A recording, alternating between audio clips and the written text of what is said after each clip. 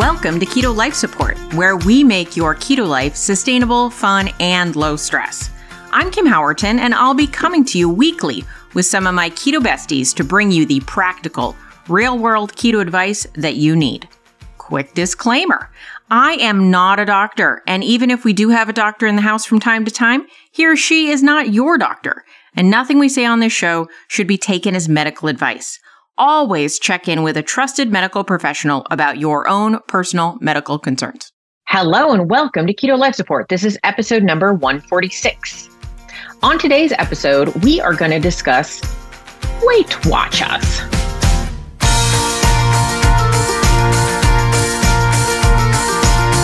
So I did some YouTube videos about these things as well. So if you've seen those, you've already heard me on this rant, although I recorded this separately. So my words are in a different order, but just in case you're like, why does this sound familiar? You may have watched a video of me talking about this topic. When I was a kid, I did Weight Watchers. I actually did it at 13, I think. And by the time I was 15, I was pretty much done with Weight Watchers. So I have been absent from the Weight Watchers sphere for many years, besides, seeing the commercials on TV where they tell you you can eat bread. And then a few years ago, they had a big campaign where they put a lot of money behind articles saying bad things about keto. And those are pretty much my touch points around Weight Watchers for the last few years. And I got kind of curious as we came into January, and I said, well, let me check out the app and see what it's like these days. And I have to say, it's a very pretty app and it's fairly easy to use. But I had to figure out, how the heck do I use this app? Because it was just an app and it was basing things on points value. And so I would look up foods and I would put them in there, and it asked me some questions like what I weighed and what my goals were and how tall I was. And then it told me if I wanted to lose weight, I should eat 23 points with 4 average daily weekly points. So there's like a weekly budget that you can add to your daily budget. So my daily budget was 23. My weekly budget was 28. So if I divide that by 7, that's an extra 4 points a day, or I could save those weekly points up. Like I could have I'd have basically a whole day's food plus added to one day, or I could spread it out over the week. And also if I did exercise, I could also add points from that. So let's say I did a half an hour to an hour's exercise a day, and like not super hard. If it was harder, it could be shorter. Went for an hour-long walk, that's an example. Then I could have like 29 points a day on average. And if I didn't do any exercise, I could have like 27. From there, what I did is I would go into a day in the app and look up foods and figure out what their point values were. And then I could have that for the day. And the rules were in the app said, if you stay under your points, but you don't want to go too far under your points, but if you stay at your points budget, that you'll lose weight or you'll, reach your goals. It said that the points were based on several things. I will read it to you. Every food and beverage gets a points value based on its overall nutritional information. Calories are considered, with saturated fat and added sugar driving the point value up, while fiber, protein, and unsaturated fat lower the point value. So basically it says calories are considered. That's the first thing it says. So you start with calories and then it goes up or down based on how much saturated fat, how much sugar, how much fiber, how much protein. And so there's some sort of algorithm working in the background. So supposedly, though, if I follow these points, I'm going to end up losing weight. What I did then is I found out there was something called 0-point foods, which I think there was something related back when I did Weight Watchers. I think they were called free foods or something. But 0-point foods are a list of foods that have 0 points. They included all vegetables, non-starchy veg. You could have beets, which are pretty high in sugar, but you couldn't have a potato. I mean, you can have a potato, but they cost points. They aren't 0 points. But beets, celery, every kind of non-starchy veg you can think of is 0 points. Fruits, all fruits were 0 points. All no fat fruits, like coconut wasn't included, but like I could have bananas up the wazoo. Then there were some protein sources, but they had to be very, very lean. So chicken breast, turkey breast, non-fat Greek yogurt, non-fat cottage cheese, and then some legumes. And then there were some grains. So only air pop popcorn, that was in the grains category. And then also under the proteins were eggs, which was good news. That was the only thing that had any fat in it, was the eggs were 0 point foods. I'm so glad they have those in there though. So basically the instructions I got were plan your day to include some 0 point foods. It says 0 point foods don't cost any points and don't need to be tracked because they don't have any points. Then it says again, 0 point foods, eat these foods without spending points. Reach for these nutritional powerhouses as meal bases or to pump up flavor or as simple snacks without impacting your budget. You don't have to weigh, measure, or track these foods. So I did that. I put them into a day and I figured out I could basically have an enormous amount of food utilizing 0 point foods and then totally blow my food budget in a way that I would not lose any weight if I use these foods, because I would honestly abuse these foods, to be really clear and honest. The problem is if I put myself back in my mindset that I had when I was almost 300 pounds, I didn't know what abusing food really looked like. I mean, I had a sense that I felt guilty, but I tended to only feel guilty when I had like foods I thought of as bad, like fast food and sweets. But, I always thought, oh, popcorn, that's really low. And then, obviously when I went keto, I had some different ideas. But ultimately, I just think the 0 point foods can get you into too much trouble because I don't know that I know what an appropriate amount to eat is. And the app doesn't help me with that.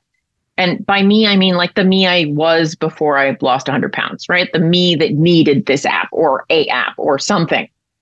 And so I think it's just too dangerous because when you go into the app, it's not like it's like, oh, I can have a banana and it's 0 points. I could have 12 bananas and it's still 0 points. And if the app wanted to, it could have said, okay, 1 banana is free, but 2 bananas starts to cost you, right? And they didn't put any of that in the app, which means people are absolutely going to abuse that. And there's no real warning about any of it. Now, obviously, if you ask questions, attend meetings, watch YouTube videos, you might get some education, because people on these various videos and in places will be like, oh, look out for too many of these foods, or maybe limit those foods, or don't go beyond this limit, right? But it's not in the app. And so then I will say somebody brought up the question, what does it look like when you put your normal diet into the Weight Watchers app? And so I planned a day. And if you want to see pictures of this, you can go to my Instagram and see. I'll try and post a link in the notes here to those pictures. But basically a standard day that I would eat if I were trying to lose weight. So espresso, some pumpkin pancakes for breakfast with protein powder and eggs and some Greek yogurt on top, some sugar-free syrup, some turkey bacon, a lunch of bunless burger with some burger sauce I made, and for dinner, like a strip loin and some cauliflower rice. Super easy day. And of course, my chocolate creamy for dessert. 1,450-ish calories, quite a bit of protein, moderate carbs, around 41, because I eat moderate carbs. I eat low carb, I should say, but not 20 or under, right? And what did that come out to points wise? Remember, my budget at max is 28 to 29 points. Came out to 37 points for this day. It's a 1,450 calorie day. That is not a high calorie day. And yet I am 9 points over my daily allotment. That is a 9, so 9, 18. That's like almost a third over my daily allotment. And yet, when I gamed the app, because if anyone doesn't think a food addict knows how to game a food app, they're lying to themselves. I planned a day that worked within the rules, right? I was like, I'll play by their rules, and came up with a 28-point day for 2,300 calories. Very different. So 28 points, 2,300 calories, 37 points, 1,450 calories. That doesn't make any sense to me. And then I played around with the app some more and I came up with a 28-point day that was not even 1,100 calories. So I could make a 28-point day that was less than 1,100 calories, and I could make a 28-point day that came up as well over 2,000 calories. And I'm sure I could have maybe gone even further. I could have just kept adding eggs. And eventually, now granted, I understand, eventually you get tired of eating eggs or whatever. But what I did to test this out is I actually made all the food from the Weight Watchers approved 28 calorie day, and I fed it to my boyfriend.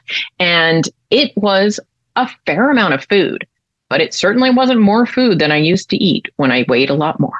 And looking at the food, I would have found myself to be very full that day, but I could have managed to eat all that food. It was not actually like a crazy amount of food. It just had a lot of snacks, and snacks aren't very filling. So what else did I learn? Well, when I poked around on the internet, I found people on Weight Watchers, not everybody, not throwing stones, I'm not casting aspersions, but a lot of people who do Weight Watchers are obsessed with snacks, which is why I added so many snacks to my 28-point day.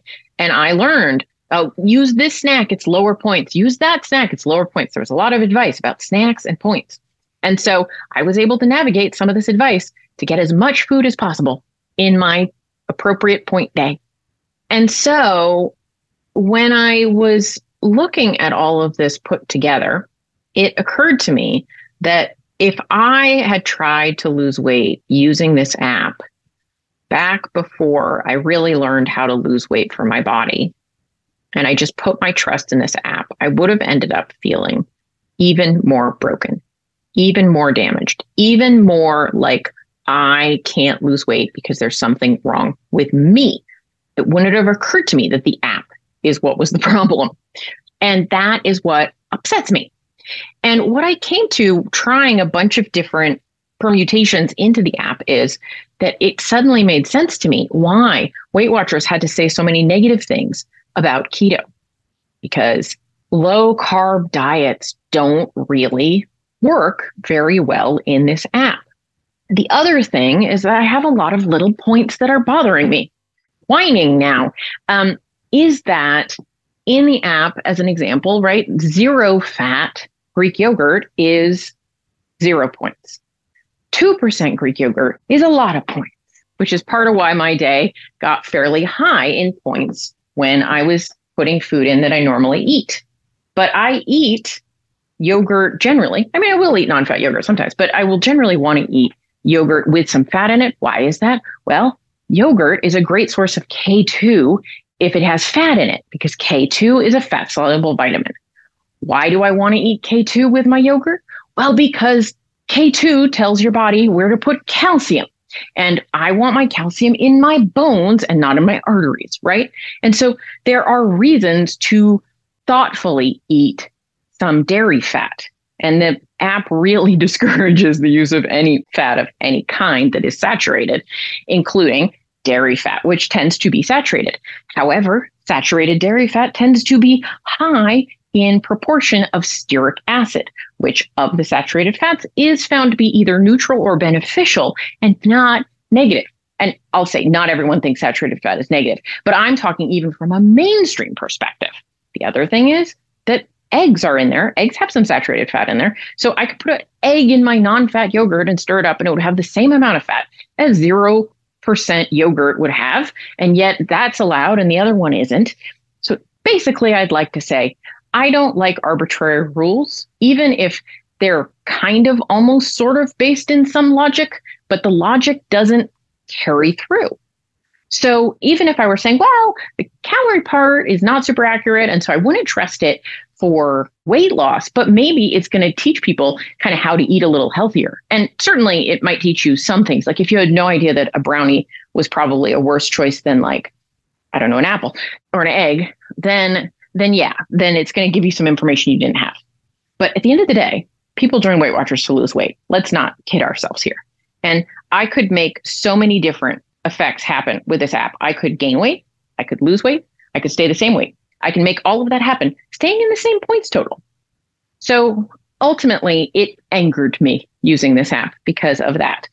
And at the end of the day, you should basically be learning the reality of calories and macros. What does protein do in your body? What do carbs do to you? How do you react to these foods? Instead of how does Weight Watchers algorithm judge you based on your food choices? So you either did well or did poorly, and you were in or you were out of bounds based on these choices when it doesn't really impact directly whether you're going to lose or gain weight. Now, I don't want to deny that people do lose weight using the Weight Watchers app. They absolutely can.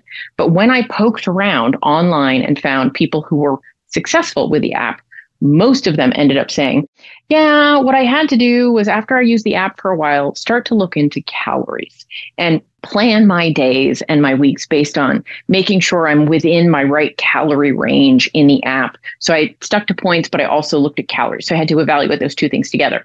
And I have some news for you. You could have just looked at the calorie part. You don't have to. So it's like I did this part that kept me occupied and busy and entertained. And I also had to look at this other part that actually has an effect on my weight, right? And so if you love the app, if you love the community, if you love the products, if you love eating a high carb diet, then maybe the app would work for you. But you have to cross-reference it with what are good choices for weight loss, because quite honestly, I couldn't figure out how the app would tell you that at the end of the day. Now, again, some of you may have found success.